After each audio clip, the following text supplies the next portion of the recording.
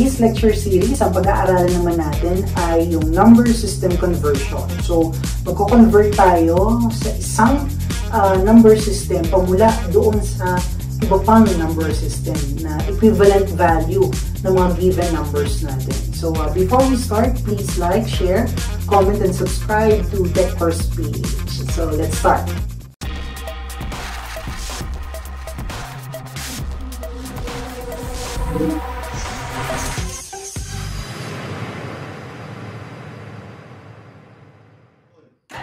Magsimula naman tayo sa decimal number muna, and then i-convert natin siya dun sa tatlong iba pang number system na binary, octal, and hexadecimal.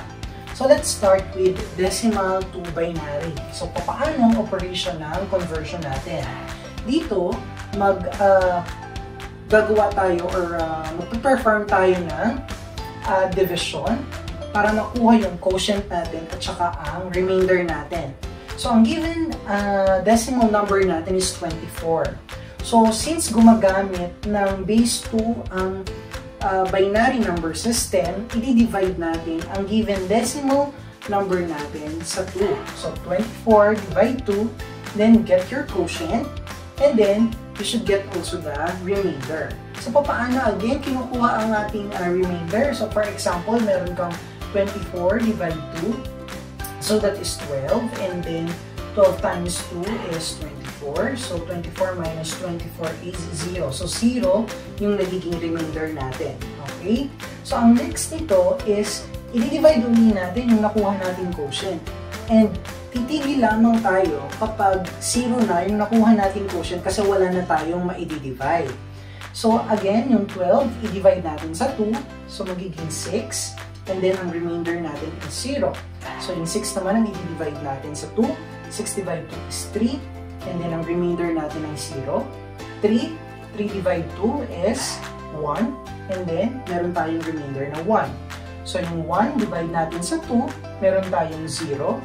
And then, we have a remainder na 1. But since 0 na yung quotient natin, titigil na tayo sa pag-perform ng division. And, para makuha ang equivalent binary number ng ating given decimal, ito yung ating kukuhanin, yung remainder. So, ang bilang niyan is pataas.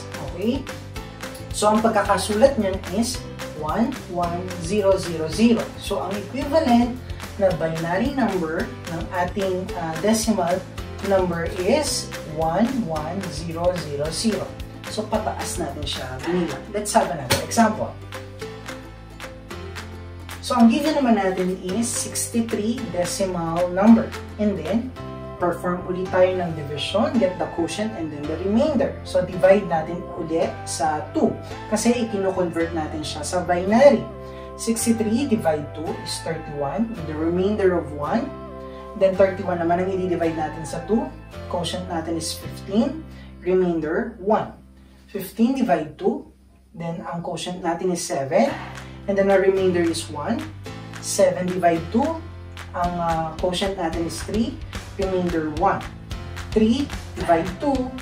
1. Remainder 1. And then 1 divide natin ulit sa 2. 0 na siya.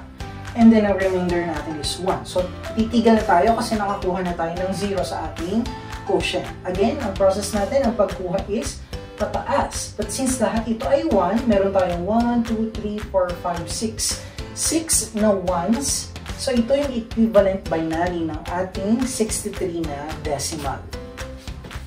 Another example.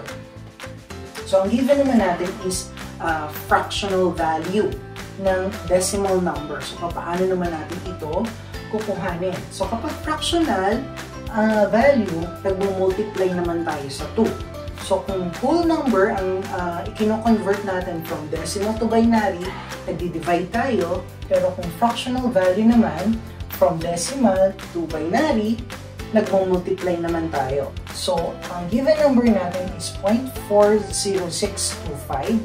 Multiply natin sa 2. Then, ang product natin is 0.8125. So, yung fractional value uli niya, yun uli ang imomultiply natin. Hanggang sa maka-reach tayo na wala na yung fractional value at wala na tayong i-multiply, doon tayo titigil. So, ang next natin na i-multiply is the 8125 times 2. And then, ang sagot natin is 1.625. Yung 0.625 naman i-multiply natin sa 2. And then, ang sagot natin is 1.25. Next is 0.25 times 2. So, magiging 0.5. And then, next natin is yung 0.5 times 2. Magiging na siyang 1. So, wala na tayo fractional value na i-multiply. So, ang kinukuha naman natin dito is yung mga nakuha nating ones and zeros na mga whole numbers. So, paano natin siya kinukuha? Pamula sa taas, pababa naman. Okay? So, ang equivalent value natin ng binary, ng ating decimal number to binary is 0, or rather 0.01101. So, ito yung ating equivalent binary number ng ating given decimal fractional number. Next.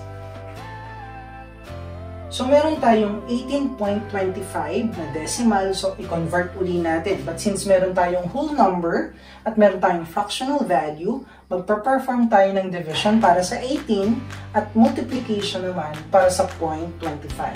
So, unahin natin yung whole number na 18. 18, divide natin sa 2, 9, remainder is 0.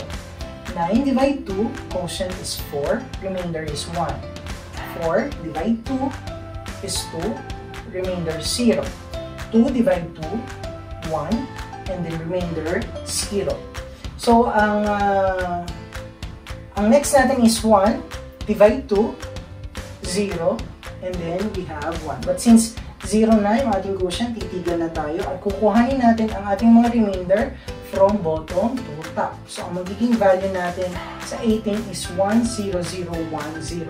Sa fractional value naman natin, which is 0.25, magmumultiply tayo. So, 0.25 times 2, that is 0.5. And then yung 0.5 times 2, multiply natin, magiging 1. 1.0 actually ito. So, wala na tayong fractional value na i-multiply. So, titigil na tayo. So, ito naman, kukuhanin natin ang values ng whole numbers natin from top to bottom. Okay? So, ang magiging equivalent value natin is 10010.01. Pababa naman. So, ito yung ating equivalent binary number ng ating given decimal number.